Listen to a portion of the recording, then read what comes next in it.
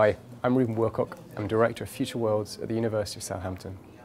This January we'll be bringing Future Worlds to a truly global audience in Las Vegas at the Consumer Electronics Show. We'll not only be promoting all of the startups and spin-outs on our platform, but we'll also be showcasing two of our own products that we've been hard at work developing in the Future Worlds labs. One of these is a long-range, full-body wireless motion capture system called Sharkstream. Here at the UK's leading electronics research department, we're constantly testing the latest sensor technologies on the market, and Sharkstream uses some of the most highly integrated inertial sensors available today.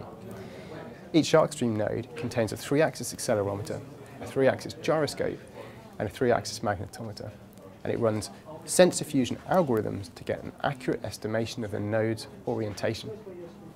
A belt-mounted control unit takes 17 of these data streams and wirelessly sends them to a USB receiver, allowing the data to be viewed on a computer.